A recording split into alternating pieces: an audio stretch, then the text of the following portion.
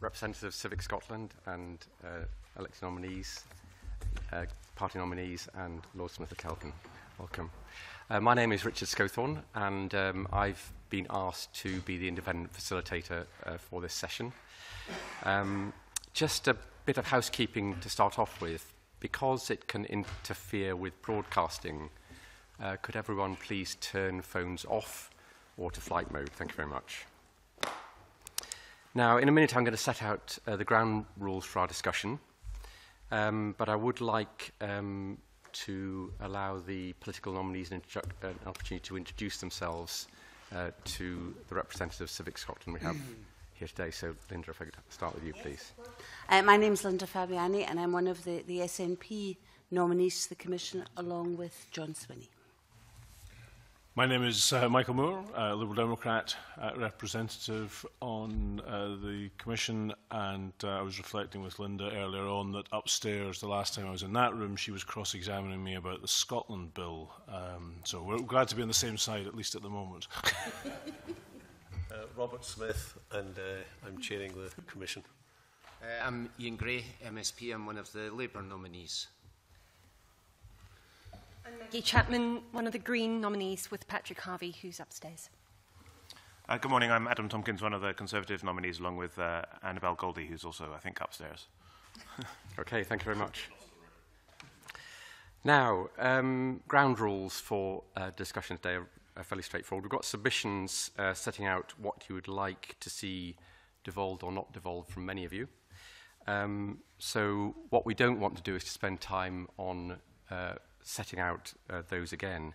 What we do want to focus upon, as Lord Smith said in his introduction, is the whys and the hows. It's an opportunity for the political nominees to explore what lies behind the proposals you've made. So the whys, why powers will strengthen the Scottish Parliament within the UK, and the hows, how they will meet the principles established by the Commission, and any practical issues that may arise from this. So that is what I would like us to focus upon, and that's what I'll ask you to focus upon. Now, I'm very conscious time is tight, both in the overall agenda and certainly today. And there's a lot that I would like to cover. There's a lot in your submissions that I'm sure the political nominees will want to explore with you. So I'm keen that we don't get drawn into discussion of detail. I spend time on a particular issue, so I will move the discussion on to make sure we can cover as many points as possible. We also need to focus upon powers rather than policy. In other words, really understanding what issue the powers are tackling and the opportunities that powers will create for Scotland. But clearly, in terms of if we are identifying policy issues for Scotland that require changes of powers, and that is also very relevant to our discussion today. We're going to chunk the discussion into three pieces this morning. First of all, on governance, how to create a lasting, responsive democratic settlement for Scotland. Strengthening the financial accountability of the Parliament. And then tackling issues around prosperity, jobs and social justice. And I'd like to spend more time on that final one than on the rest, because there's a lot to cover, everything from work and welfare and employability through to broadcasting. So I'm going to try and manage the time so we have the biggest chunk at the end. Right, is that all clear? Thank you very much. Right. At the beginning of each section, I'm going to ask an initial question just to get the discussion going, and then I'll pass across to the political nominees to follow up with their own questions. But on the first one, I wonder if I could ask Margaret Lynch of Citizen Advice Scotland. Margaret, you've talked a lot in your submission about the relationship between the two parliaments and the quality of that relationship and the structures needed to build on that and ensure there's a reasonable Scottish voice within that. I wonder if you could take us a bit through the reasons behind that and the opportunities that you think there are to do that better. Yes, and thank you for inviting us to contribute to the Smith Commission and to today's discussion. Our experience at Citizens Advice, because we deal with issues and problems that people bring to us that are legislated for by the UK Parliament, and by the Scottish Parliament, I think gives us an insight into how well the parliaments and the governments work together, and also the level of engagement that there is with Scottish stakeholders, particularly on reserved matters. I think the observation that we would make, and to some degree it's an anecdotal one, is that in 1999, when this Parliament was set up, there was a kind of gear shift happened in Westminster, both in relation to the Parliament, but also in relation to the civil service. And you did not get the level of stakeholder engagement with Scottish voices on reserved matters that there had been prior to the establishment of this Parliament. And to a degree, I think we were also delighted that this Parliament was here. We probably didn't pick up on it because there were lots of issues that we wanted to engage with here. What we're now finding is that organisations like the Financial Conduct Authority stand out because they do engage with Scottish stakeholders. They come up to Edinburgh, they have consultation meetings here, and they are behaving in a way that's radically different from other parts of government. I think a lot of this is probably to do with the fact that it's easier to engage with stakeholders that have London offices that are more easily accessible. We have a sister organisation in England and Wales called Citizens Advice, and I presume it's easier for government and civil servants to talk to them because they're round the corner. But I think that that has a really a deleterious impact on not just the making of government policy, but the implementation of it, because the context in Scotland can often be different, and the way in which policies impact on people in Scotland can be different from the way that they do down south. We can give you examples of where failure to consult with Scottish stakeholders has actually defeated what the government has been trying to do. I appreciate you don't want to get into the the detail here, but that has happened, and that is of concern to us. We also are acutely aware that most of the problems that people bring to our door require joined-up action between the governments. Child poverty, I presume, is not something that only one section of the population or one political party wants to attend to, whilst there might be differences of approach and opinion. One of the things that we would really like to see is a conversation at a ministerial level, some joint strategies being developed by the UK government, by the Scottish government, and crucially by local government as well, that align behind reducing child poverty, reducing inequality, and just generally improving people's well-being. And we don't see those kind of interactions taking place at the moment. Much, Margaret. Adam Tompkins. Adam, I wonder if I could ask you for any questions on this particular area of governance and constitution. Well, yes, I mean, that's extremely helpful. Thank you, Margaret. The two issues that you raise are stakeholder engagement and consultation on the one hand, and cooperation between the governments on the other. And those are obviously, quite distinguishable issues. Each of them is important. I suppose, I don't want to ask too sort of formalist a question. And of course, my background is as a constitutional lawyer. But how could we legislate for either of these to be made better? Is it the case that is it your view that there is something that we could do in terms of lawmaking that would ensure either greater consultation, more effective consultation, or more effective cooperation between the governments? Or is it a matter of practice? Is it something that needs to emerge through the culture of civic engagement? And if it's the latter, then, I don't mean this defensively, but what can we do about it? What can we, the Smith Commission, recommend that the United Kingdom Parliament does about it in terms of what goes into the next Scotland Bill? I think you're absolutely, your question's germane. I do not think that it requires legislation to sort this out. What it requires is common sense and a degree of maybe a more collaborative approach to tackling some of the big issues of the day. I would imagine the way that you would organise around about this issue would be to have some kind of framework agreement between the UK and Scottish governments, which would set out the modalities of how these issues are tackled. My expectation of the Smith Commission is to identify areas where legislation is required, where more powers are required, but frankly also to call out deficiencies and where the current system is not being used, or the flex in the current system isn't being used in the way that it could be because of perhaps an adversarial approach to politics, which, you know, universally doesn't help anybody. So is it your sense then that it's not the problem? So it's not so much the problem that the system is defective currently, but that the current system is not being effectively used by the various parties? I think that both, I would say, are true.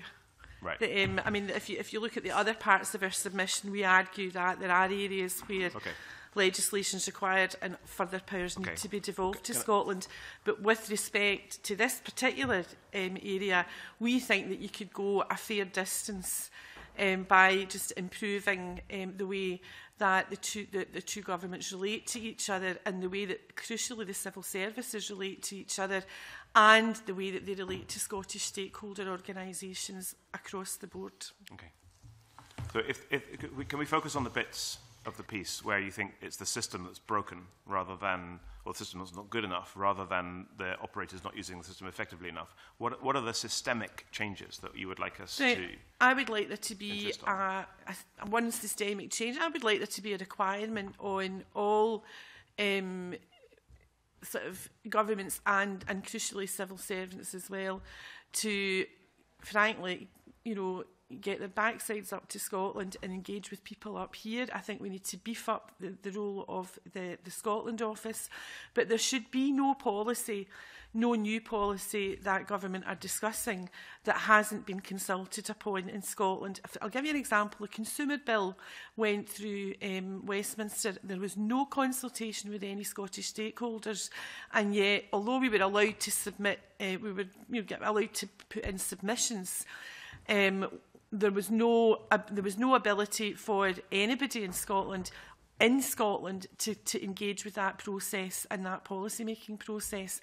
Similarly, if you look at welfare reform, from an implementation point of view, there needs to be, you know, more consultation in Scotland so that people and organisations are able to engage. So I would go for a statutory requirement to consult with Scottish stakeholders and in Scotland. The other thing is that there are funding mechanisms that are used that disadvantage Scottish stakeholders. So, for example, the funding that comes to the Citizens Advice Service across the board for engaging with the Westminster Parliament goes exclusively to Citizens Advice England and Wales, who do not speak for Scotland. And there's no funding mechanism that comes to us in Scotland. So we do not have the resource to send people down to Westminster, or to even know, for example, that there's a consumer bill that's coming on and that's going to have an impact on consumers in Scotland, because we're not resourced to do that. The resource is applied purely in England and Wales, and that's not a legislative issue. It's an issue of planning and attention to detail and political will. I'd like to bring some other voices in here. First of all, Mark Ballard from Barnardo's, and then Bill Scott, if I may, from Inclusion Scotland. Mark. Thank you. And like Margaret, I'd like to thank the Commission and the political parties represented on the Commission for inviting Barnardo's to give evidence.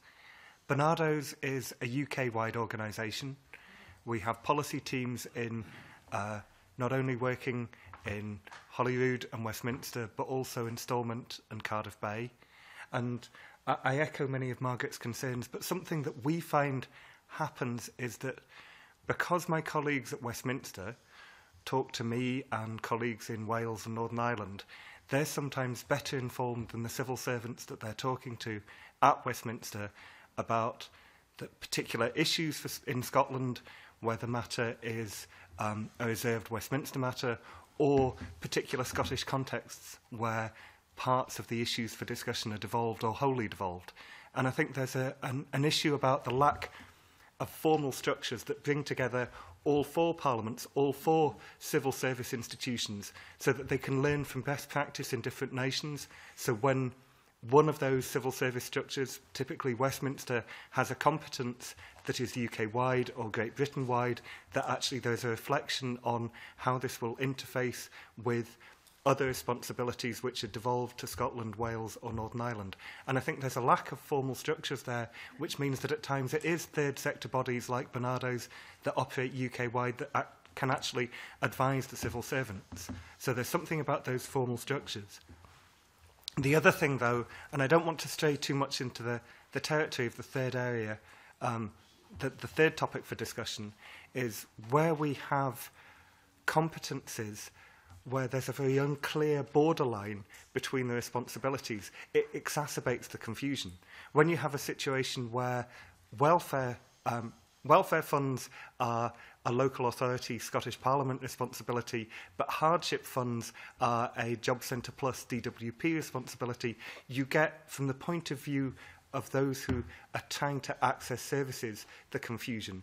And so I think addressing where we have structures in legislation, whether it's the work programme not meshing neatly with the employability, the training and skills work of the Scottish Parliament, those create and exacerbate those confusions. And a governance structure which has more of those complicated areas where governance is in practice unclear will create more complexity. And a clearer governance structure would reduce that complexity. Thanks very much. We will return, obviously, to the whole issue of welfare and benefits later on in discussion. Bill Scott, Inclusion Scotland, can I draw you in, please? Thank you, and thanks as well from ourselves for the invitation to contribute to today's discussion.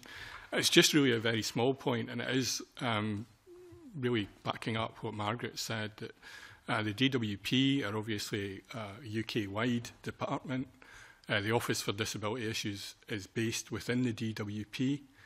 A fund was started up by the Office for Disability Issues called Disabled People's User-Led Organisation Fund. And for the first year of its existence, it was only open to organisations in England and Wales. It was only when we raised the fact that Scottish disabled people's organisations were not being allowed to access its fund that that was actually changed. And this is, I think this is one of the problems that remains with UK-wide departments that begin to think that the territory doesn't include Scotland or Northern Ireland, and therefore it's not. I don't think it was anything deliberate in our exclusion from that fund. I think it was an error of where the remit fell, and once they were reminded that the remit actually did include Scotland, they opened up the fund. But for a year, Scottish organisations couldn't get access to that fund. There's a similar sort of issue around access to elected office fund, where again disabled people who are trying to become political candidates, local government, Westminster, are supported from that fund in England and Wales, but not in Scotland. Sorry, if they're going to be local government or Holyrood in Scotland, they're not supported. If they're going to Westminster, yeah. But again, there's a bit of disjunction there. I'm not really sure why it's felt that Holyrood shouldn't be included in that fund. When the purpose is to get more disabled people into positions where they can influence policy. Thanks, Bill. John Downey from SCVO. Thanks, Richard. I think in some sense we need to take a step back here. I mean, it's easy to congratulate ourselves that with the turnout in the referendum and the engagement that, our democracy is in a healthy position. Well, frankly, it isn't, because only 50% of people voted in the last Scottish Parliament election. I mean, last year, in terms of a number of by-elections at local government level, we had less than 20% of people engaging in the process. So there actually is some fundamental questions, which I accept are perhaps out with the remit of the Smith Commission, which we need to be considering. And that's why I think in our submission we led on, governance and democracy issues as a lead-up to this, because actually the issues that Mark and Margaret have talked about, you need to think about where is the appropriate level of power that it should be held in Scotland. And I'm thinking about, it's not just the issue of giving more powers to the Scottish Parliament. What are we talking about in terms of local government? And there's a debate about the role of local government in the future. There's actually how do we give more power to people and communities? Because the fact is, we can look at the figures in poverty and inequality in Scotland, and we know part of that answer is giving people much more say over their own lives and control. Now, how we do that, I accept, is a very difficult, and there's no perfect model. But I think we need to take a step back and think about the governance of our country. And I know, if I take the Labour point of view, it's the double devolution. We need to think about where all the powers we're talking about should lie best to actually do it. And I think, we can get caught up on the powers and how they work together. But actually, and Adam, you mentioned that there's a big cultural issue we need to overcome about how we do things as well. Ian Mackay from Institute of Directors. I wanted to harden up the points that I think very helpfully Margaret was making, because even from our side of the fence as well, most of us on this side of the horseshoe did not wish to become involved in the referendum debate on partisan grounds. But we are very keen to have our voice heard now that we're actually involved in this part of the discussion. And I think it's important that some of the very welcome developments that we saw at that time are continued. For example, for the first time, the Treasury establishes an office in Scotland, surprisingly when the referendum campaign's taking place. We had government offices, House of Lords committees and so on, meeting up here, had never met here before. We had an engagement there from them, far less from the general public, that we hadn't seen before. We have to retain those. And I think it's important that at different periods since this Parliament was established, we have seen both at times when the same party was in command in both Whitehall and Holyrood, and when different parties were there, a reticence to work together and more of an attitude of almost fighting each other for party advantage. And from our side of the fence, that is unhelpful.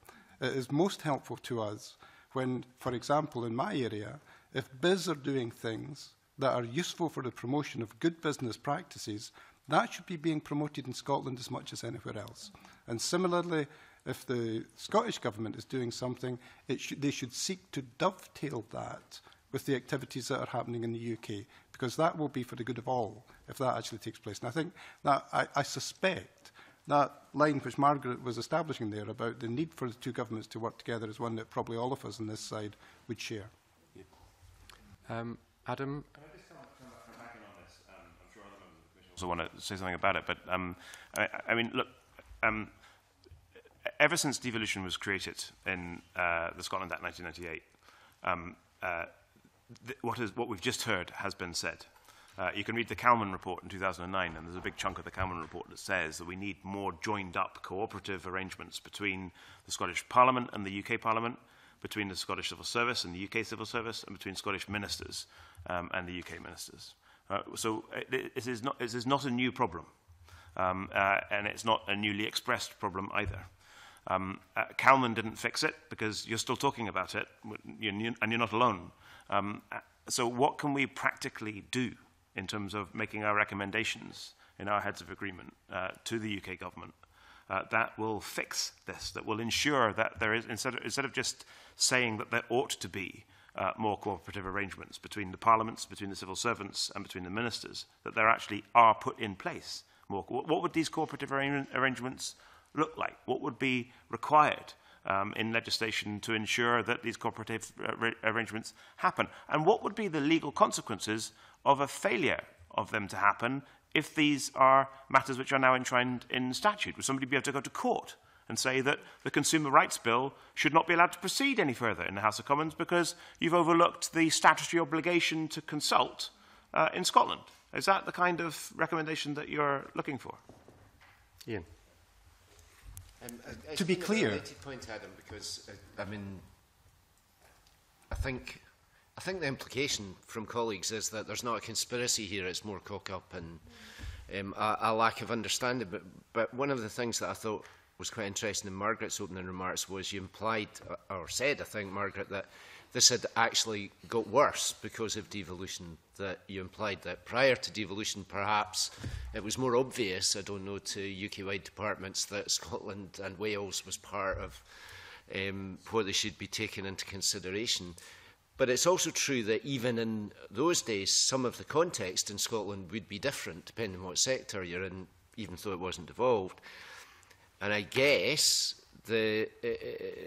some of how that happened properly was that in those days the Scottish office was quite a big undertaking. And you mentioned in your remarks the Scotland office, which is now quite a small undertaking in which Michael's been involved and I've been involved in a different capacity in the past. So, I mean, I think Adam's right. We need to try and focus, I guess, for us, our thinking a little bit on what are the frameworks, or where is the place in government, or the place where the two governments or two parliaments come together, that we can maybe change something or suggest to change something. I just wonder if you think the Scotland office has got a role in that, because you kind of implied that you thought it did, but it wasn't perhaps making that work in the way that you would like.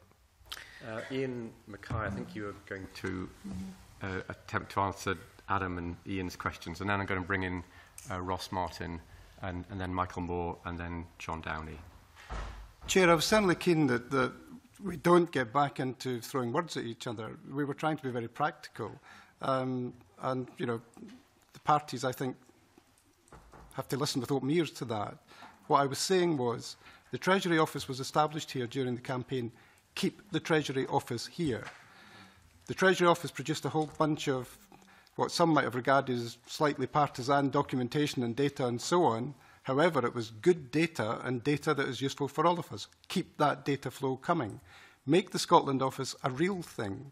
Make it the gateway for a whole bunch of activities that take place in Whitehall, in my own area of work, particularly in BIS, so that those departments and those programmes which are happening there are directly accessible and are pushed in Scotland by a department which has that job to do. And Scottish Government and that part of Scotland Office work together. So I'm not saying, oh, it would be nice. I'm saying, do that. Those are the practical things to do. It's not a discussion.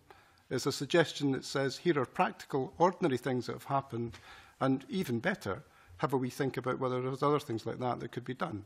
Because I think, those were good things that have been good developments, and there's things that we need to see more of. Ross Martin, SCDI, I think you were keen to come in. This is a specific example of a much more generic issue in terms of what the Commission's about and how it's going to put together a package which is going to find resonance out there amongst the population.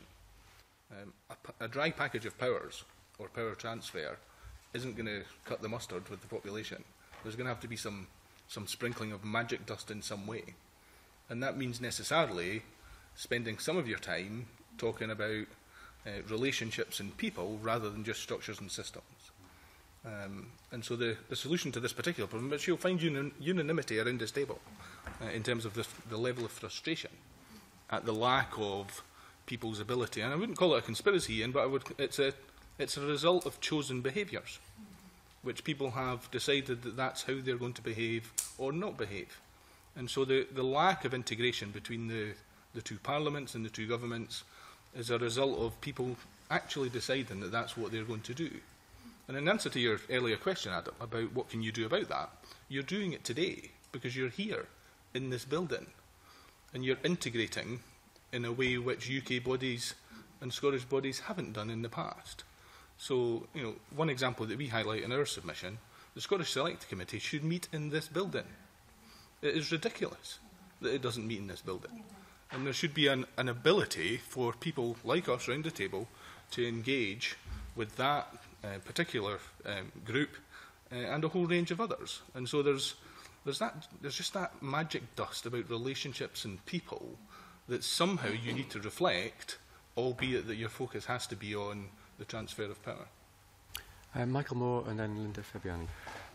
Yeah, building on Ian's observation earlier on, both he and I know what the modern Scotland office is like, and I know from many of you around the table here and colleagues upstairs, how challenging it was remains to represent the UK government in Scotland with the amount of time and resource that is available to the Scotland office.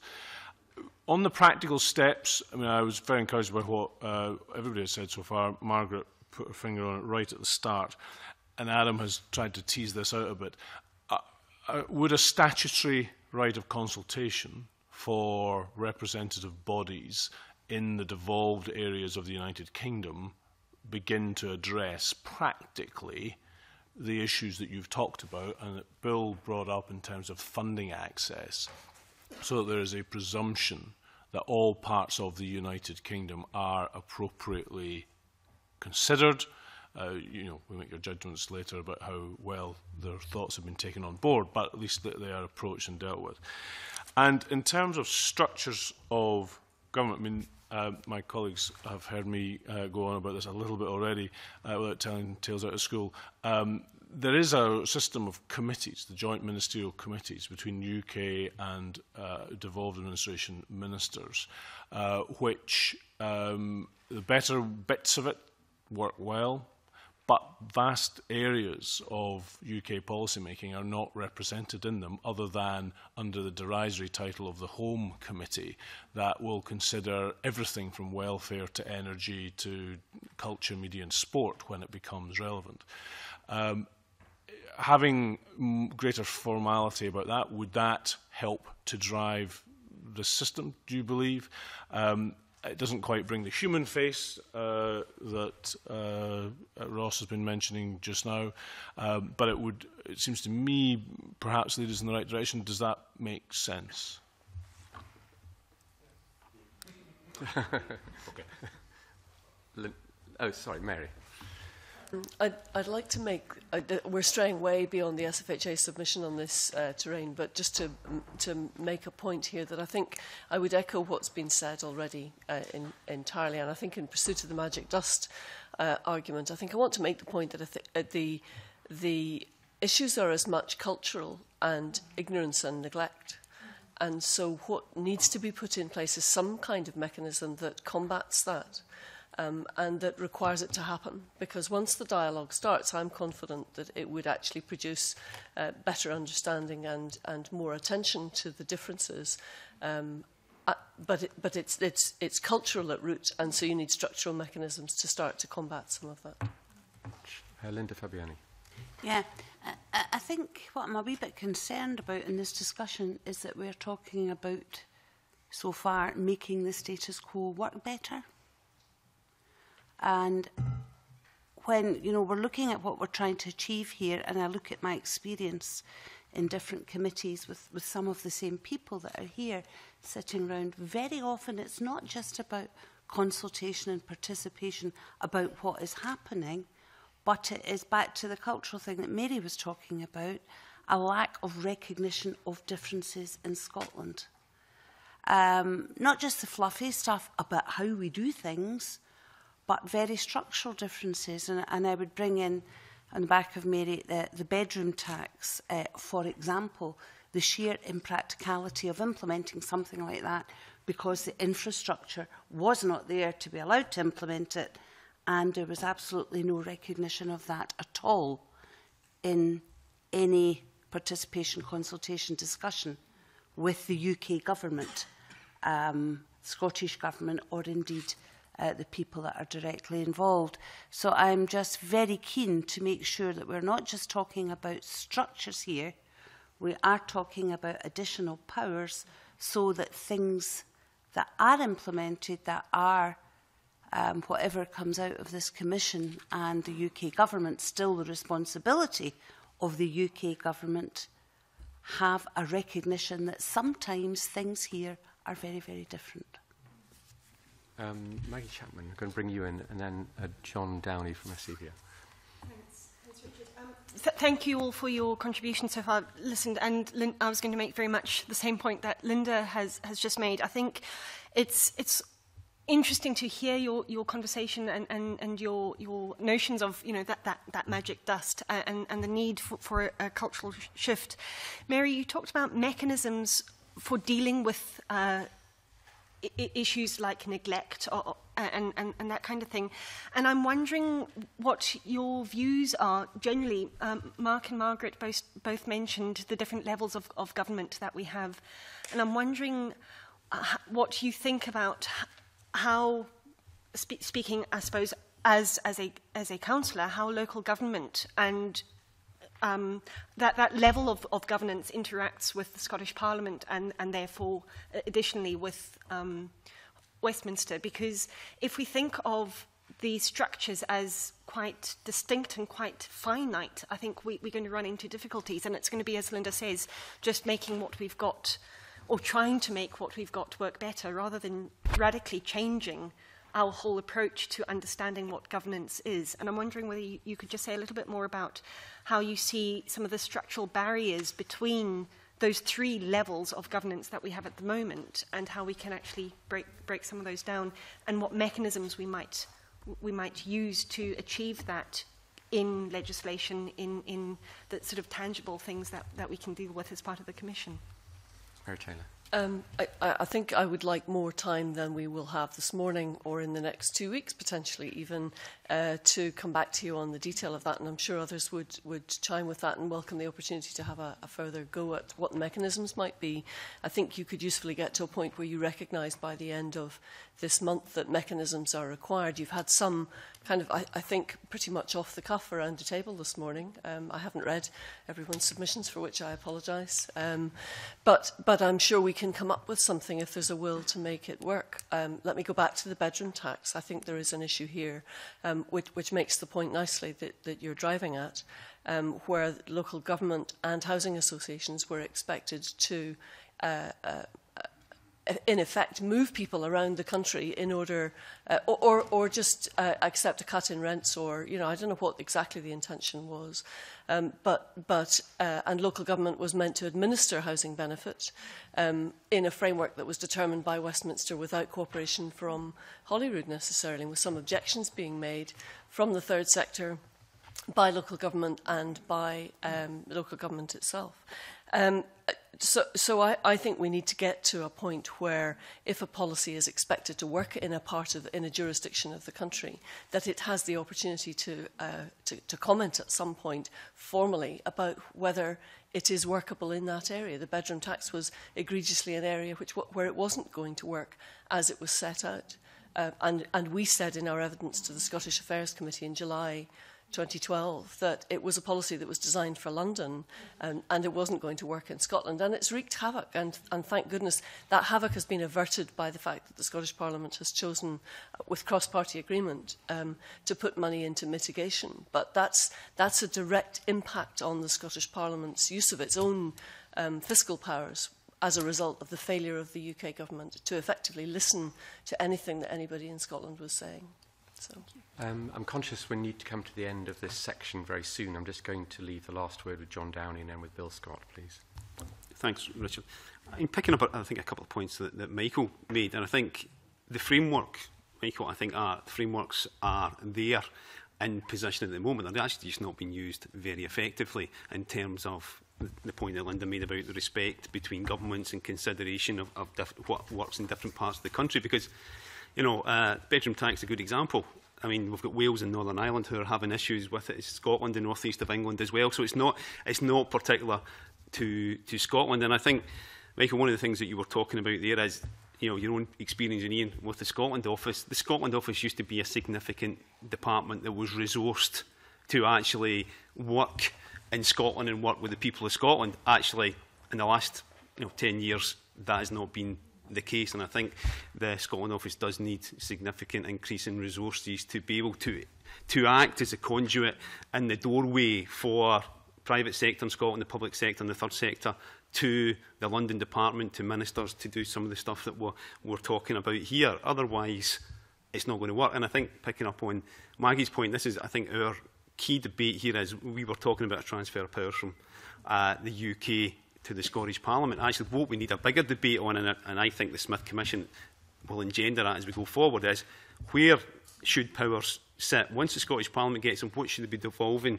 to local government, and what's the role? And actually people... So I think that we need to break out of this, it's just all about powers coming to the Scottish Parliament. And the whole debate becomes more important because we are having more powers coming to us. Bill Scott, Inclusion Scotland. Just to address both Linda's and Maggie's points, the whole point of devolution is that different policies can be pursued in different parts of the UK, and divergence is therefore a natural consequence of that the policies will begin to diverge, for example, in how social care is provided in the different parts of the UK. And over time, the divergence will become greater and greater. We are all for cooperation in those areas which remain UK, and we don't know what those are going to be yet.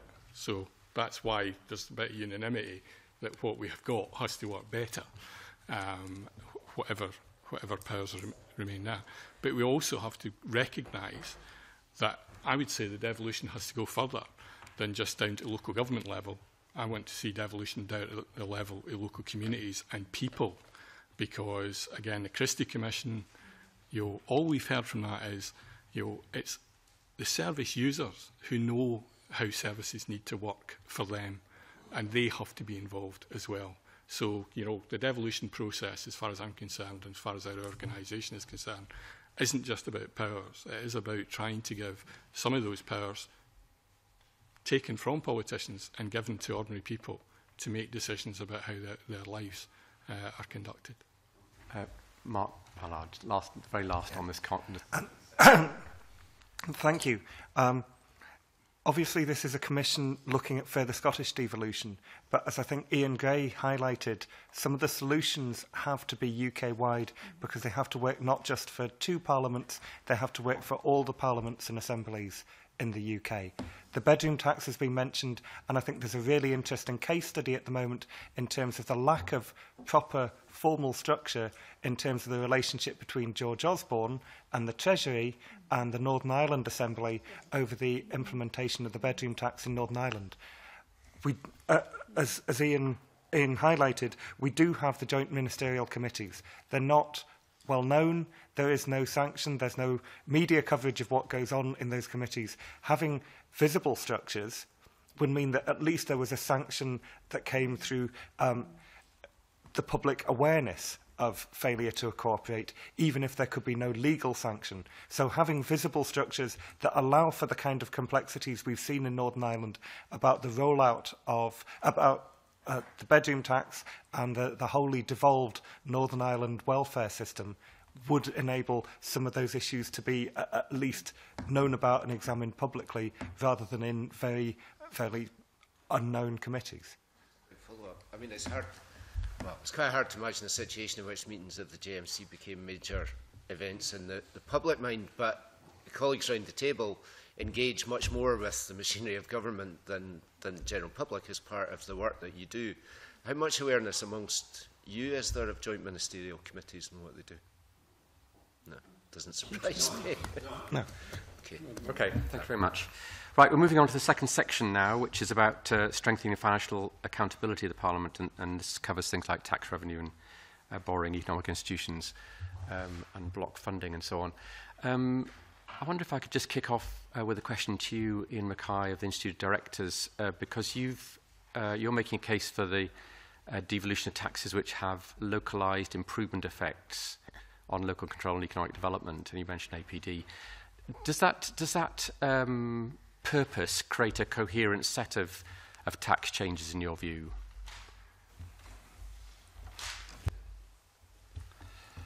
I think that the main purpose that we have is perhaps to get across the message that more is not necessarily better. More effective is better. But I think that the Commission should be thinking in those terms, and when it comes to look at taxation in particular. People will be aware that we have already got in line, coming down the pipeline, the changes in income tax from the last Scotland bill. I think an awful lot of SMEs in particular, when that hits, are going to be tumbling under the weight of it. Therefore, the last thing one wants to do is to add to the complexity and the burden of varying taxation regimes over the UK, because you know, not only from the point of view of companies that are working solely in Scotland, but particularly for companies who are doing a lot of trading firth of Scotland and across the UK as a whole. I think there's a point in, just in passing, picking up a little on what Linda was saying.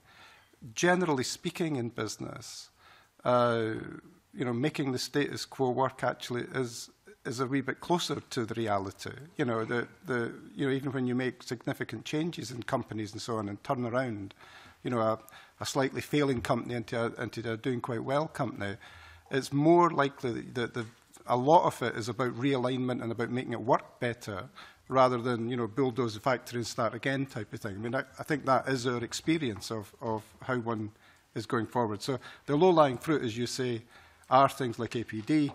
It's daft. I think a lot of Scottish businesses in particular find that because they have to hub through London, they end up paying a tax twice. There are things that we've highlighted in our submission on R&D tax credits, possibly in some of the oil-related, which again has a very significant local impact, and I think changes there could be very helpful to the way in which Scottish Government is able to better manage you know, its part of the economy.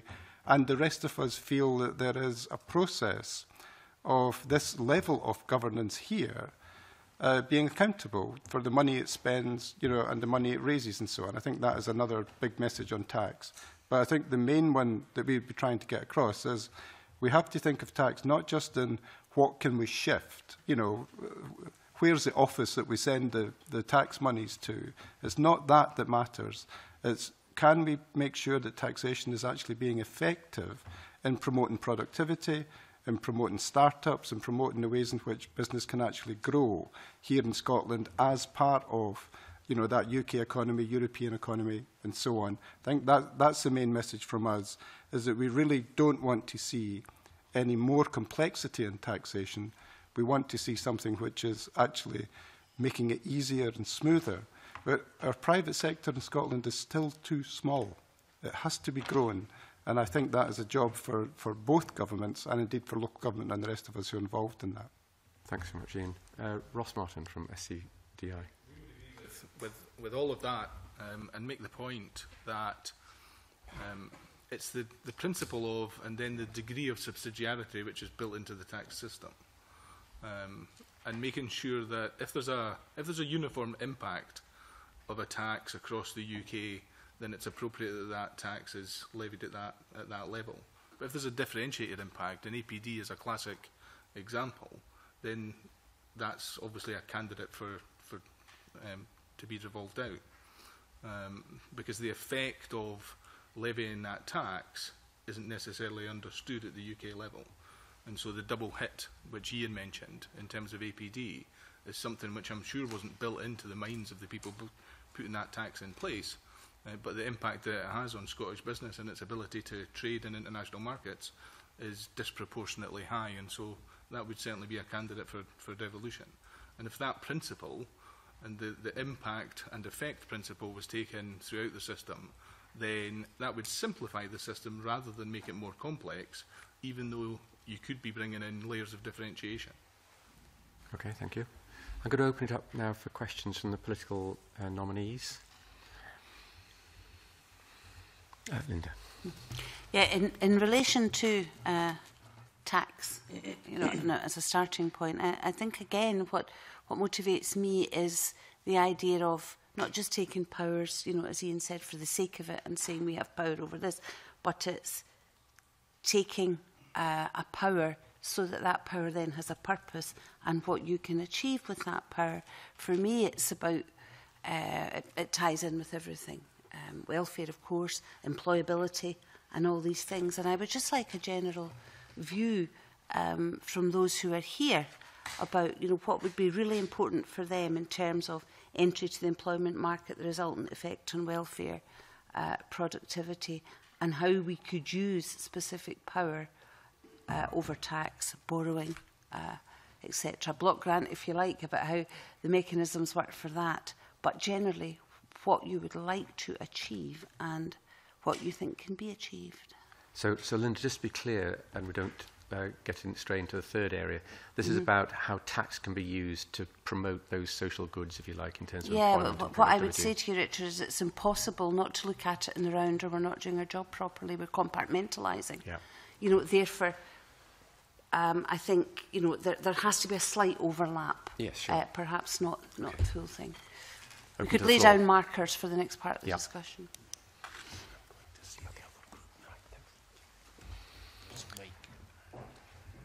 Yes, Mike Thorne, please, from Oil and Gas. Right, thanks. I represent the oil and gas industry, which is a very active, obviously a very active player here in Scotland. For us, it's around infrastructure, it's around skills, it's around allowing us the space to be a successful industry.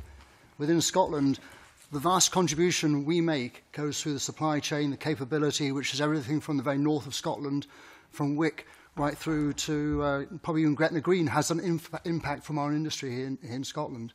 And so infrastructure, the ability to access Aberdeen, not the peripheral bypass, which is great, but the ability for good trains, good air connection, good rail connection, all the things which make for a successful industry, allow us to access the resources in the Central Belt and bring those knowledge and skills best to make sure we have a sustainable industry long past we've produced the last barrel of oil from the North Sea. Okay. Fraser Kelly from Social Enterprise Scotland. Richard, thank you. I suspect that some of our concerns are about the temporal nature of where you're looking in terms of the Commission, and in terms of the way the economic base is structured. We think you need to have a 10, 20, 30, 40-year strategy around this. The economic base is broken. It's not working as effectively as it should be. In terms of taxation, we think there are opportunities for you to act in favour of organisations that are ethical businesses. And if I use the example, which is the Starbucks situation. When we all found out that Starbucks were not paying tax, we voted with our feet and we stopped buying their product. And very quickly, they decided that they would make a contribution towards the tax take. I think we have to understand what people's decision-making was around that in terms of acting not to buy the products of a company whom they felt were not behaving ethically, and shift that emphasis to buying products from companies that do behave ethically. And I think there has to be something in the tax infrastructure which actually supports social enterprise as a business model of choice, that makes it part of our future, that sees the economic base structured in a different way. That's not anti-competitive in terms of the way that the business base is structured at the moment, but the social enterprise, i.e. businesses that trade goods and services and use the profits not for shareholder value, but to redistribute that back into solving social problems and community-based activity, is a business of choice in the future, which makes this a more equitable economy than we have at the moment. That's not going to happen tomorrow. But I think the Commission has to set some clear guidelines about this being a 10, 20, 30, 40-year strategy which will achieve economic growth but a more socially just society. And I think taxation is one of the ways that you can actually do that. I would come back to Adam's comments at the start in terms of asking what legislation can we put in place. I would suggest, coming back to Michael's comment about a constitutional statutory right to be consulted, is important, because if I look at things like social investment tax relief at the moment, it is being railroaded through because there's a timetable that has to achieve it. HMRC and HM Treasury are likely to legislate on what a social enterprise is, i.e. create a definition for it within the UK, which is not compatible with our view in Scotland of what social enterprise actually looks like. So rather than actually say what legislation can we transfer at the moment, I think there's an obligation to say let's not put in place any other legislation until we know that it's been consulted on and been agreed across the constituent elements of the UK. Thanks, Fraser. Michael, and then Mark Cruthall from Scottish Tourism Alliance. Can I make sure we're getting some help with the specifics here, please? Linda's talked about powers for purpose. We've talked about accountability as a driver of why it's important this Parliament has more direct responsibility for taxation. Which powers, which taxes would help to influence the policy areas that you care most about, or which would you be most allergic to us differentiating in Scotland from the rest of the United Kingdom? So, is it corporation tax? Is it income tax? We've talked about APD, right, fine. Got that message. Let's ask, are we talking about capital gains tax and inheritance tax, and if so, why? Are we talking? What do you think of? Is assignation of taxes sufficiently robust for you in terms of your wider concerns and policy agendas? Help us, if you wouldn't mind, focus on the rights and wrongs of individual taxes and the ways of devolving them. Mark, can I bring you in from the Scottish Tourism Alliance, and then Ross Martin, and then Mary Taylor, please? Thank you for having us here today. Obviously, Michael, if we've got APD, we'll be delighted with that as a tourism industry, particularly with the growth and the opportunity that's been highlighted in the Deloitte report, where tourism as an economy in Scotland, I think, is probably disproportionate in terms of its value and its contribution to jobs to the south. And therefore, getting more people into Scotland is essential. We also would be very keen to see some favourable moves towards the reduction of tourism VAT. It is a national campaign that's being driven by colleagues in the south, but there's a lot of evidence to suggest that the reduction in VAT to make destinations more attractive and also to allow businesses to thrive is there, as well as growing jobs too. I think there are now just over 100 MPs who are supporting that campaign, and we would encourage it very definitely to be driven through. Advert. What taxes? Well, I mean, I think there has to be a tax, and it's about reinvesting in the structure. So, it's not about sort of taking it itself. It's about putting it back into the infrastructures of Scotland, ring-fencing it, and actually reinvesting in tourism growth and the economy to create more jobs. How they are applied, I suppose, is the big question. Ross Martin, SCDI. Our submission goes through that basket of taxes and makes our position clear on each of them. So, for example, on VAT, then the assignation of VAT is about as far as we understand you can go, and so we make that point. Corporation tax, keep it as it is, and maintain the integrity of the single market in that sense. And it goes through a range of those different taxes. And we also introduce some other ideas about specific taxes or tax incentives, which could be considered. All against a backdrop of the powers for the purpose argument, Linda, in terms of where we're at with the Scottish economy and what the structural failings of the Scottish economy and what have they been over the past 30, 40, 50 years, against a backdrop of UK centralisation. People have characterised it as the most centralised democratic state in the world, and we made that point, in fact, before I was born, SCDI was making that point. And we make reference to that in our submission.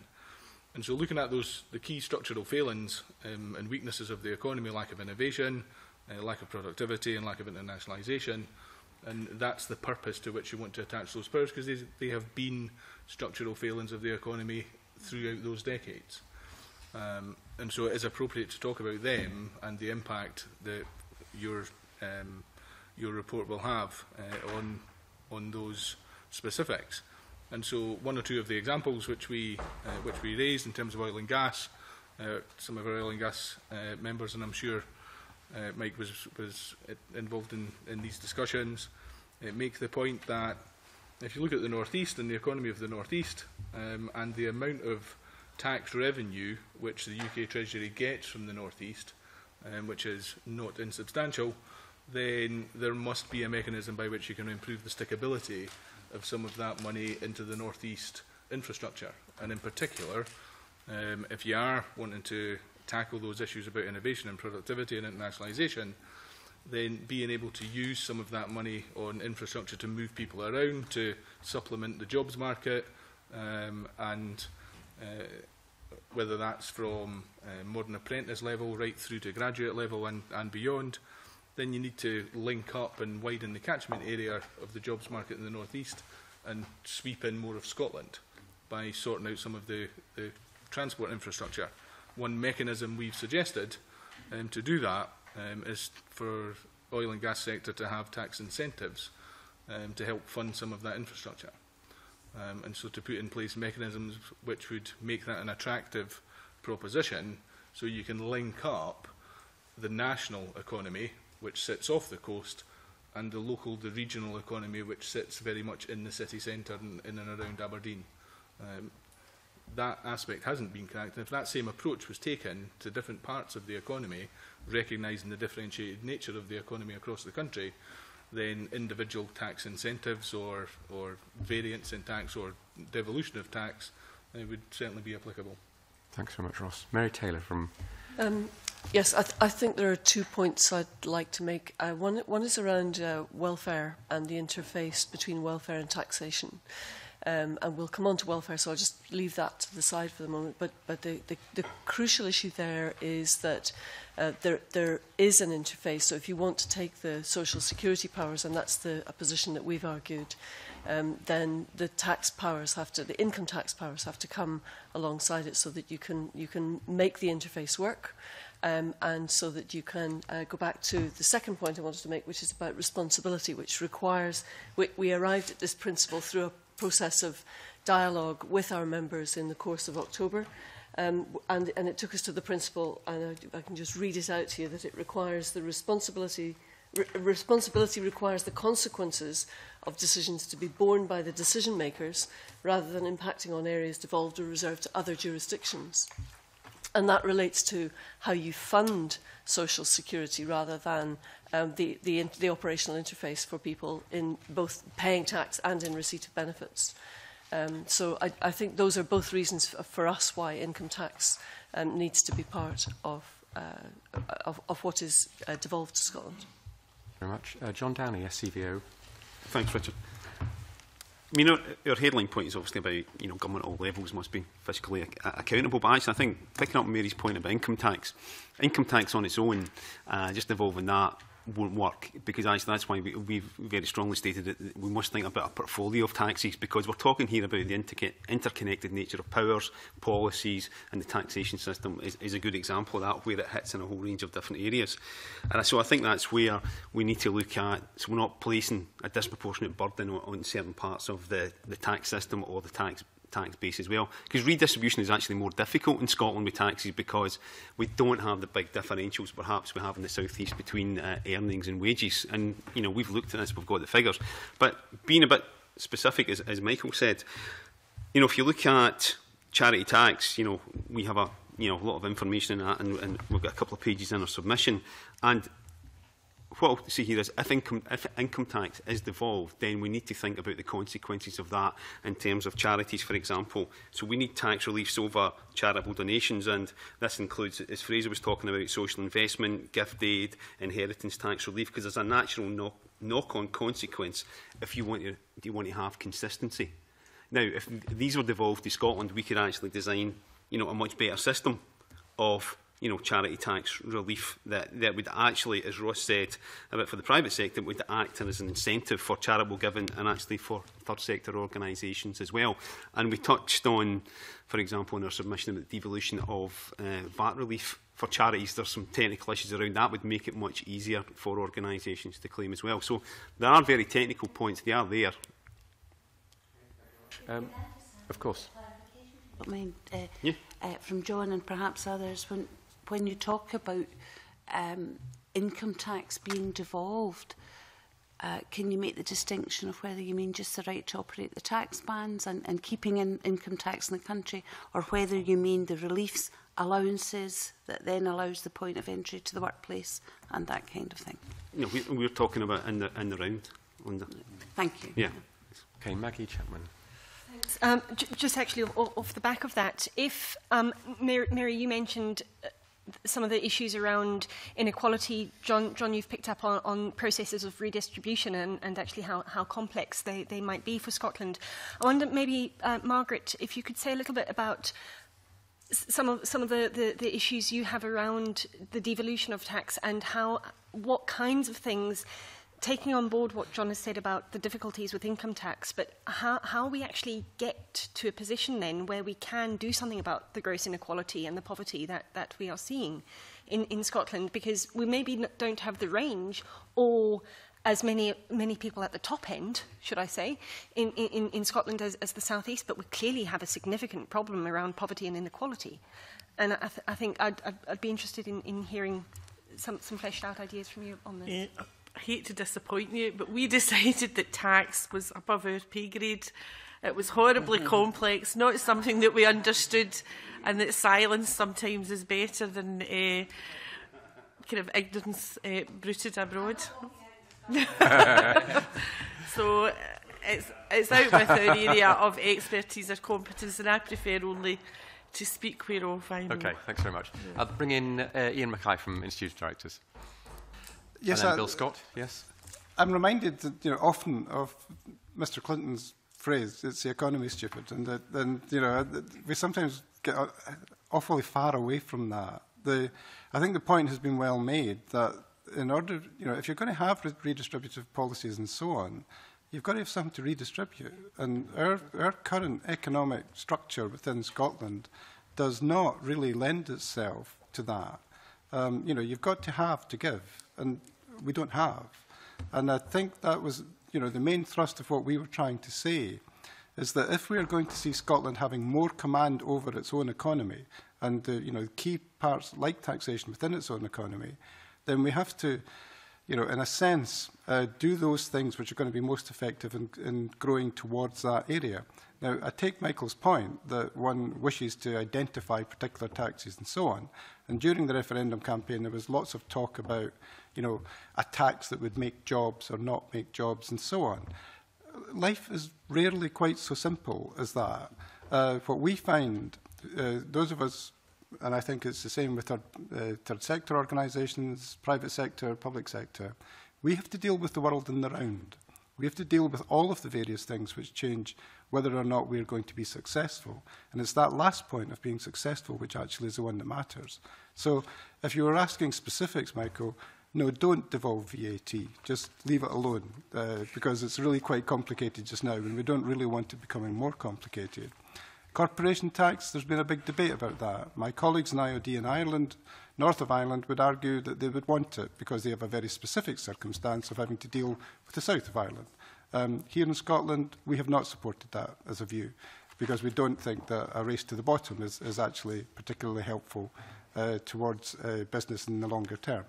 On the other hand, we have outlined 3 or 4 individual taxes, and I think Ross was also alluding to the fact that they have identified taxes that we could actually take as the low-hanging fruit that would make an immediate impact.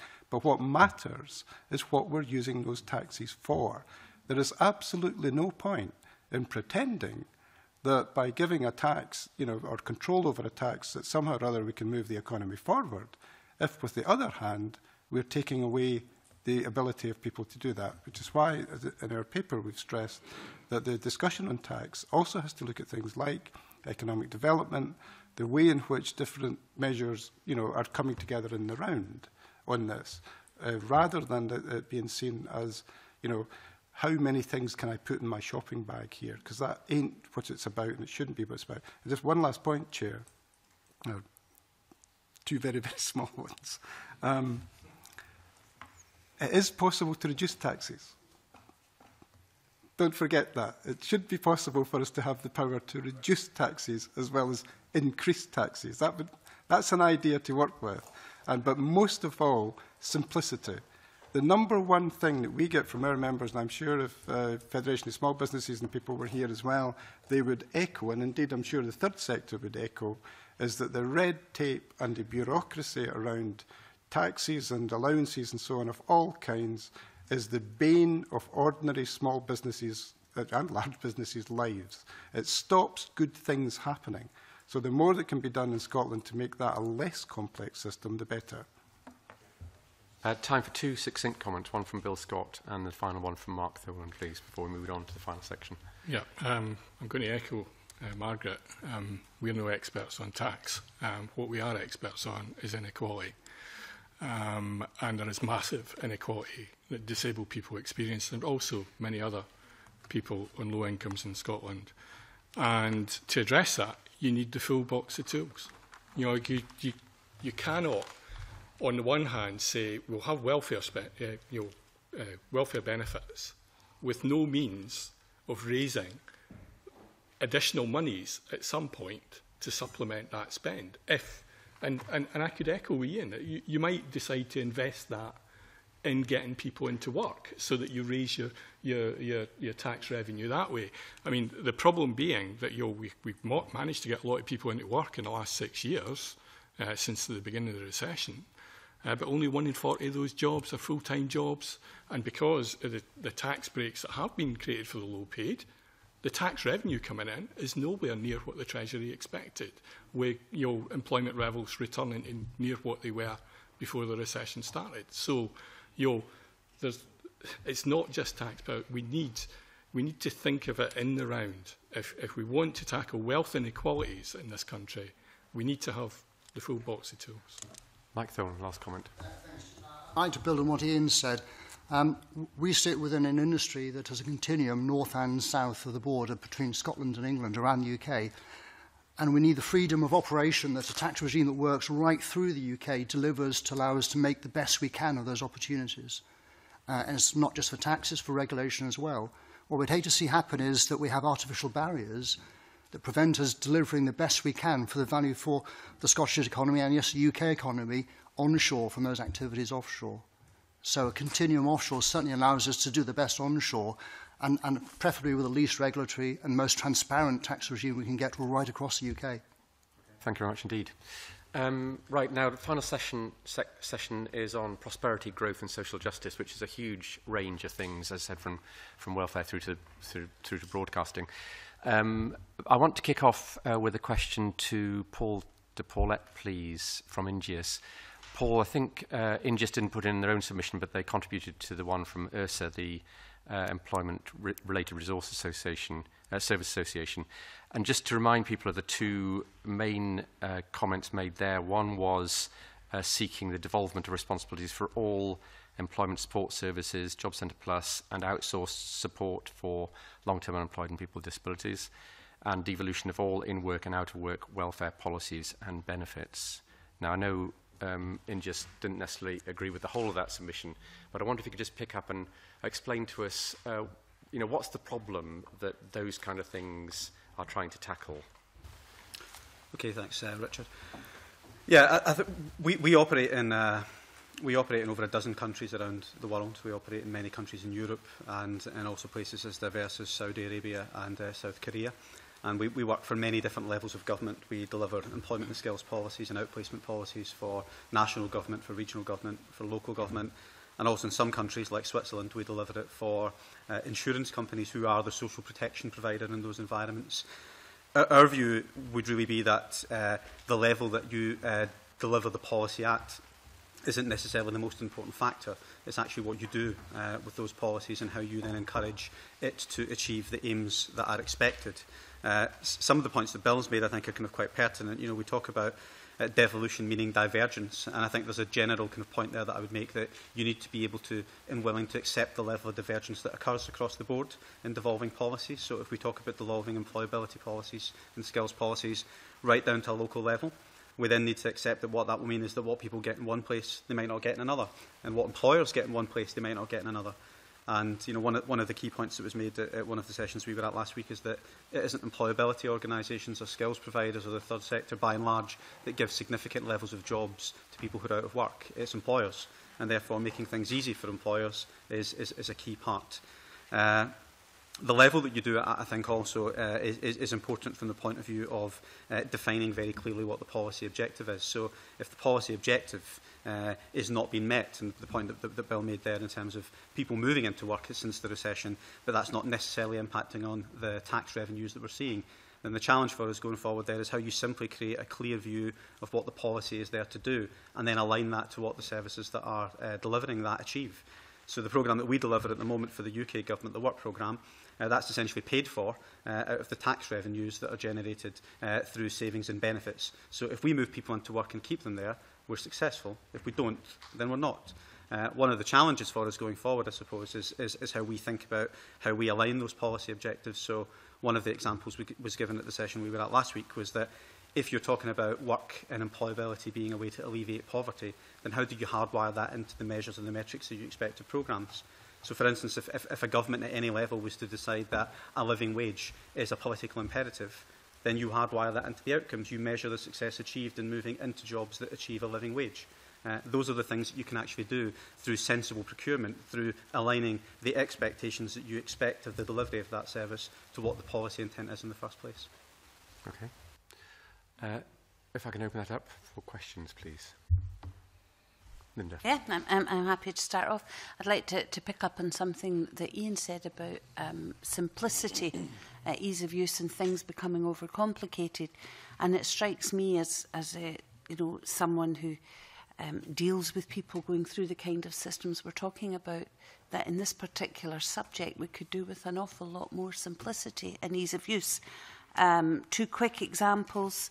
When you look at apprenticeships, job entry, you've got European Union stuff, Scottish Government stuff, local authority stuff, Westminster stuff, through the DWP, through the council. It is so confusing for the client, for the employer. I've had employers in my own area who say, I can't be bothered with it, it's just all too difficult, especially small and medium enterprises who could benefit very much from some of these programmes in terms of the whole community development. It also ties in with the discussion we had earlier about interfaces between the different governments. I mean, as an elected MSP, I am frequently given a row for interfering in reserved matters. That would be helping people trying to get enough money to eat for the weekend, for example.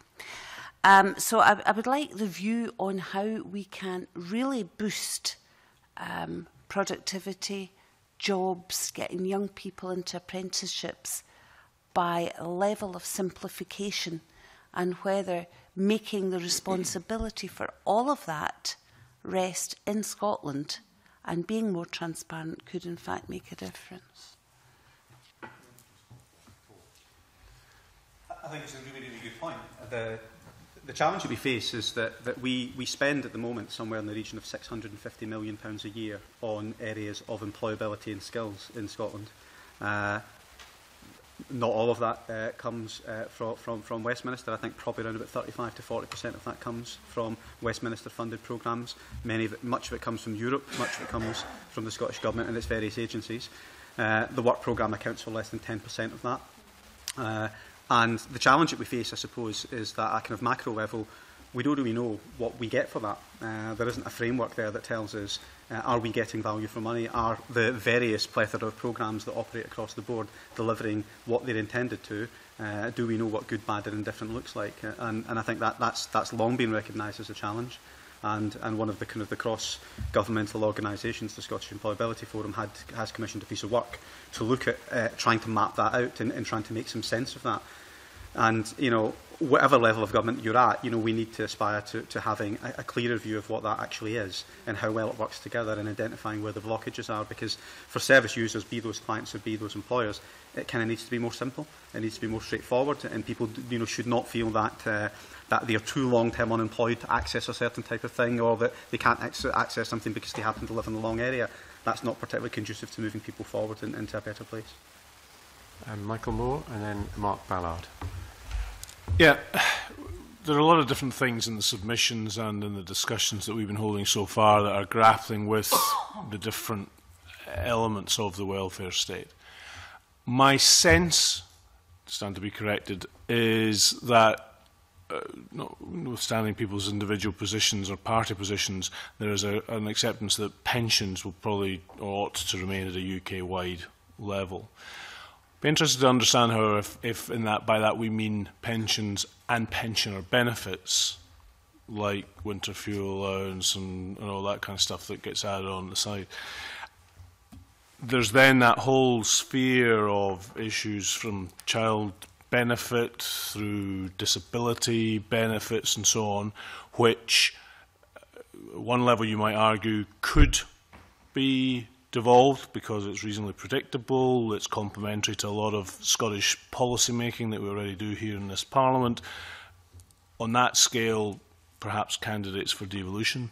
Then you look at the working age, predominantly working age benefits around universal credit, and the big debate about that. Do you devolve the whole thing? Do you devolve none of it? Do you try and, dare I say it, girdle around in the complexities in the middle? Where do job centres fit into that? Do they come north as part of, to run the UK system, but to be better integrated into the work that the Scottish Government does in the skills and employment agenda, perhaps accepting that that then leads on to the work programme being developed. So different kind of models, we're all grappling with them at the moment, but it's quite interesting territory for us. It'd be great to get a kind of feel of where, on those big chunky bits, if there are any no-nos or areas where you think this is absolutely a given, we have to have this to move things on. Mark, you may have been wanting to talk about the simplicity of the landscape, but please come in now and perhaps pick up on some of Michael Moore's points as well. So, if Michael Moore set out 3 options, one of which was devolve all of it in terms of working age benefits, one of which was devolve none of it, and one of which was grapple with the complexities. From the point of view of the children, young people and families we work with, the worst outcome would be to increase the complexity. And I think there are good examples which would back up what Paul said in terms of the existence of the experience of, in terms of employability, training and skills, devolution meaning mixed responsibility, where we have young people who are on the work programme who want to access things that are in the employability, on the Skills Development Scotland Employability Fund, who can't shift between one kind of support and another. And that makes no sense to them. It makes no sense to the Bernardo's advisor working with them. And it's purely because of a disconnect between a Westminster Job Centre Plus system and a Holyrood SDS system. That makes no sense if the policy intention is to move that young person into employment. And that's the reality. So I think the worst outcome would be to increase the complexity. We already have a very difficult situation for the young people we work with that I described earlier, where on the one hand they can access a welfare fund which comes from the local authority, on the other hand they can access a hardship fund that comes from Job Centre Plus. And it makes no sense again to that young person that you have 2 different sets of forms, 2 different questions, 2 different remits. They just need support now because they've not got any money. And what we want to see is a more coherent system. We believe this should be one of the principles that the Smith Commission looks to, where you have areas where devolution has, the experience of devolution has been mixed responsibility. Can we move to a simpler set of responsibilities from the point of view of the people who need to access those kinds of public support? Thank you very much. Mary Taylor. I would echo that point. It relates to housing benefit, and I'll not go into the details of all of that, but I know that a lot of people around the third sector have commented on the scope for housing benefit to be devolved on its own, which would actually complicate matters further potentially. Northern Ireland has come up a couple of times, and I'm going to refer to it again. What Northern Ireland has around social security is devolution, but it's devolution on terms that make it impossible for them to do anything with the powers that they have, or virtually nothing with the powers that they have without paying a penalty. So the situation at the moment is that the Assembly government, even without taking a bedroom tax, failure to implement bedroom tax in Northern Ireland into account, is paying fines of £7 million a month to the UK government for failure to make savings on what the UK government, the Treasury, thought that the GB policies applied in Northern Ireland would produce. I think that came out the way I intended it to. So we don't... I'm glad you laughed. Thanks very much, Mary. So the point that I would put back to Michael and colleagues on the Commission is, what do you mean by devolution?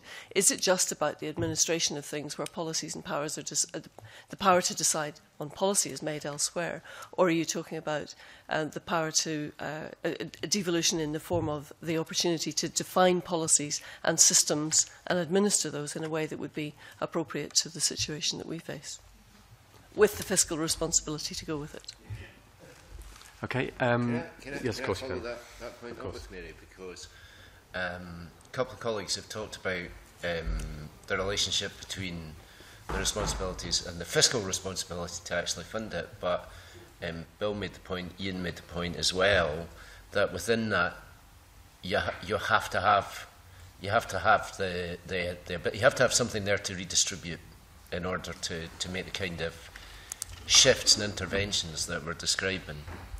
So you don't think there's a danger here then that if we shift the responsibility, and Ian made the point that to redistribute in Scotland is quite difficult because we're smaller and perhaps less people at the higher end of the income range. But is the danger there not that what we actually achieve is, yes, that responsibility, yes, that capacity to act, but actually reduce the resources that we've got to deliver the outcomes that we're looking for?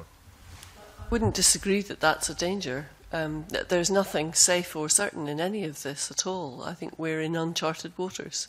But if coherence is one of the things that we're after, and that's a word that's come up a lot in the dialogue that I've been involved in across the spectrum during October while people were gathering their thoughts to put submissions to you all. Coherence is absolutely key, and what we need to end up with is something which is simple to operate, can be funded sustainably, and is coherent. John Downey from SCVO, and then Ian Mackay from Institute. I think I strongly agree with both Mark and Mary. It is about that coherence, Michael. Just having the Job Centre Plus, working more closely with Scottish Government and delivering the work programme in Scotland, or the Scottish Government doing that, just won't work. We do need that integration, and that's why the third sector has been saying this for the past 2 years. It's an easy thing for us. It's not political. It's just about integration, delivering a better service for the client. But I think Ian's point, I think it is well made. Yes, there's lots of dangers with potentially devolving more powers, but I don't think that's a reason for stopping us doing that, because actually that's about the choices that are made in this Parliament after the event. It's how, as Ian says, we grow the economy. And making a point on the economy, the fact is, more inequality in the economy gives you a weak economy. Less inequality, you get a stronger economy. You can look at what's happening in the United States at the moment, where they seem to have got this now. JP Morgan had a recent report, Standard & Poor, actually the price of inequality on the US economy is actually a drag on it.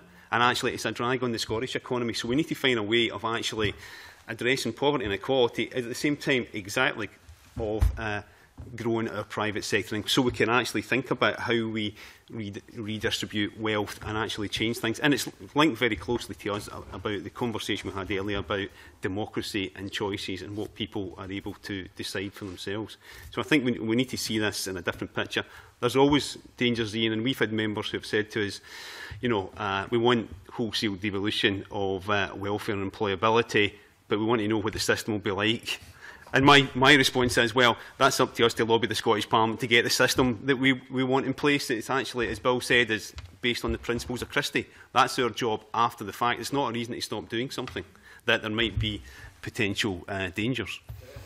If it can be demonstrated that one facet of the system is you'll reduce the resource that's available for it, that surely is not desirable.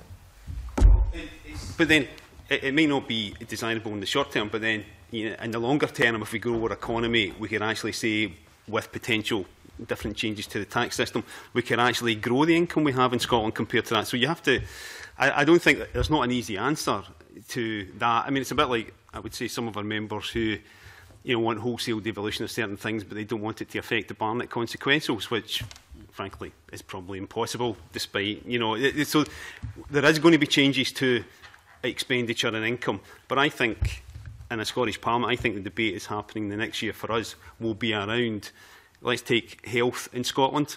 We've got a medical model that we're throwing money at that isn't working. We're not doing the transfer of resources to move to a preventive model, and the Scottish Parliament, the Scottish Government is going to have to grapple with that transfer of resources next year.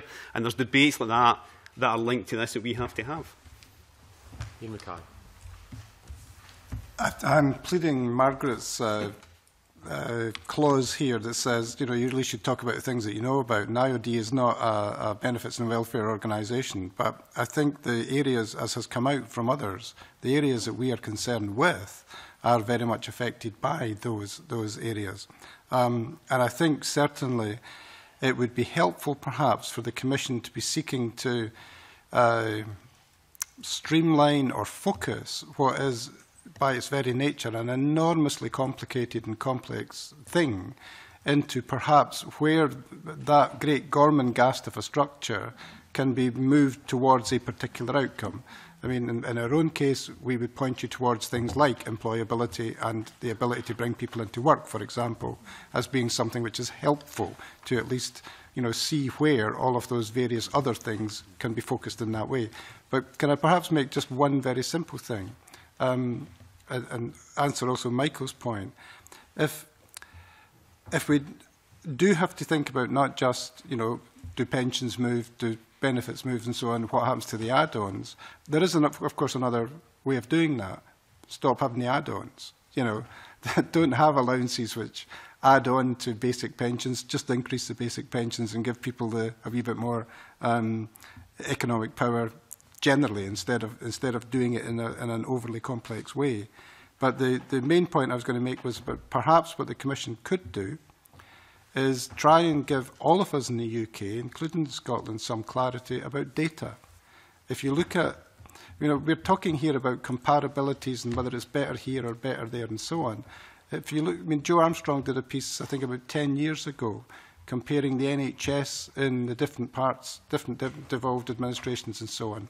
You can't compare them because they use different data, because the data isn't comparable one to the other.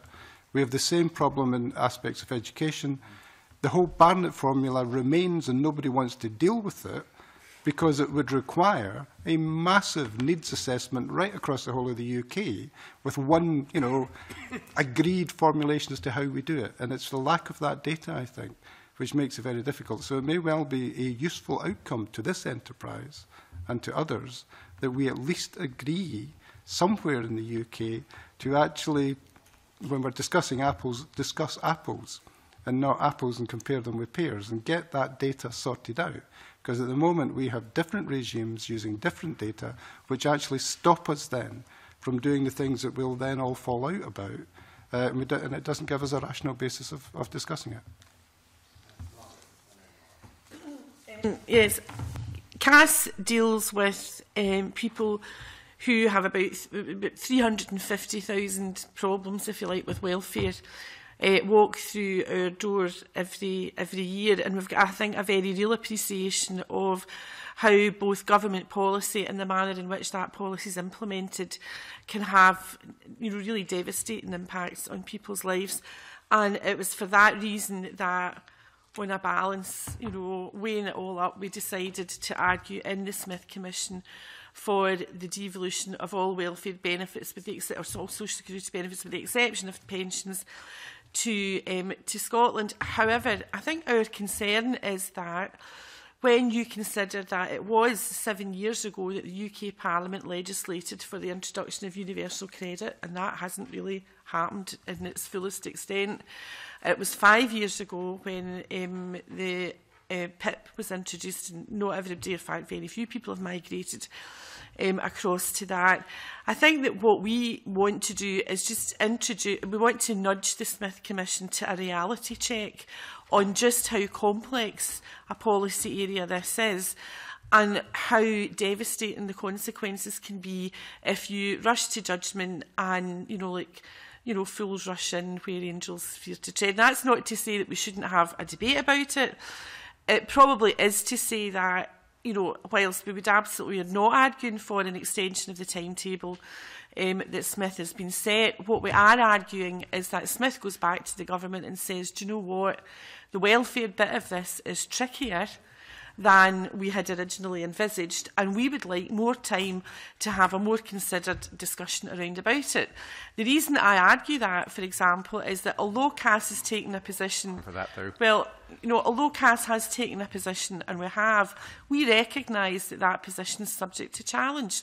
And if you look at the point that Ian has been making, there is a very strong argument, I would concede, that, disability benefits might devolve to Scotland, but, given that the economy is cyclical, because we know that, because John Maynard Keynes told us that a long time ago, that maybe the pooling and sharing of that level of risk might be better held at a UK level. Now, what I want is you know, we're not resigning from our position, but what we're saying is that all of this needs to be properly tested, and at the moment there's not the time, you know, in this process to allow for that. So what we're asking for is that Smith goes back to the government and says, there's more to this than meets the eye. Can we report after the general election in 2015 on the kind of a more, you know, a more detailed approach to this, because that is safer in policy terms, and it's less likely to do harm.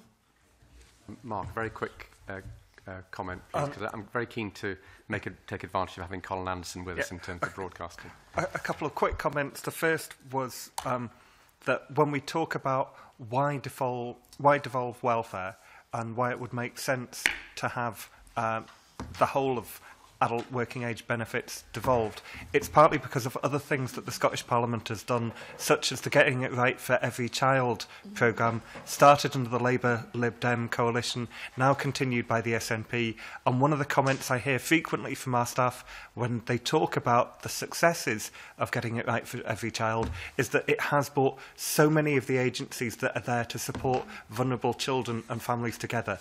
But there's one agency which isn't there, which can't engage as fully as it should, and that's Job Centre Plus. And it's the decisions that are taken at Job Centre Plus which have a huge effect on all the other people around the table. The second thing is just to highlight that my understanding is that welfare spending would not go through the Barnett formula because it's annually managed expenditure. And I know there are people with far more expertise on that at the other end of the table, but trying to unpick some of the complexities, as Margaret talked about, of potentially a Westminster benefit cap on AME expenditure and how that related to the ability of a devolved Parliament to influence welfare spending. And these things are very difficult to grapple with. But I think there's an important thing about remembering who the welfare system is there to support. I'm very keen that the political nominees have an opportunity to hear from Colin Anderson. Colin runs a small company called, multimedia company, I think, called Denko. I think you've put forward some views about devolution in the area of broadcasting. I wonder if you could just take us through the opportunities you think there may be around that, Colin. Certainly, thank you very much. Just to be clear, I work in the interactive sector, so I'm not a broadcast expert. I actually represent TIGA, which is the Independent Game Developers Association.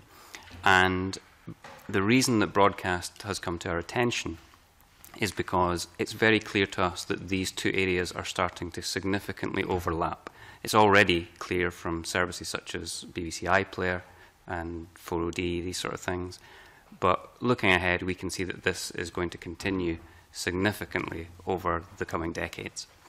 So as part of that, I was invited by the Scottish Broadcast Council to report on something back in about 2010, I think it was, which was the idea of a Scottish digital network.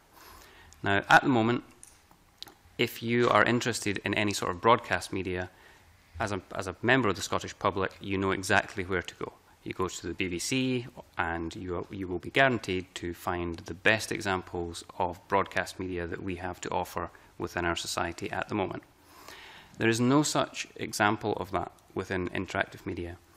And up until now, it hasn't really been a significant issue because interactive media has primarily been a hobbyist niche area. But as we've seen with the proliferation of smartphones and tablet devices, interactive media is quickly becoming a mainstream significant event. So what we reported on was this idea of a Scottish digital network that could provide that focus for interactive media in Scotland. Now, that was reported on in 2010. It was adopted as a policy by the ministers at the time, as a great idea that we should go forward with, but 5 years later it hasn't been implemented. And I think this is a really good example of where a very specific idea that has been adopted can hit the buffers. There are different reasons that are given for that, depending on whom you speak to, of course. But essentially one of the key things that seems to be blocking it is the way that broadcasting is currently operated within the UK and funded. Because in the first instance, everyone agrees it would be a great idea to have a system like this. The next question is, how do we get to it? So because broadcasting is controlled, the priorities for it are controlled primarily from Westminster, we believe that needs to be distributed across the rest of the UK so that areas such as Scotland, which does have innovative ideas to offer, can be part of that discussion. And similarly for the funding as well, so that whatever is raised in the UK can also be directed not just simply to agencies within territories, but through representatives of the people in that area in order to bring that back for the benefit of those people. And that is our time.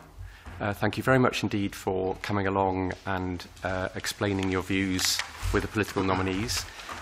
Just to say that after January the 25th, when the draft clauses are published, the UK government will be engaging in a consultation process, so there'll be an opportunity then to further contribute to the finalisation of those draft clauses. But thank you very much indeed for coming, and safe journey home. Thank you.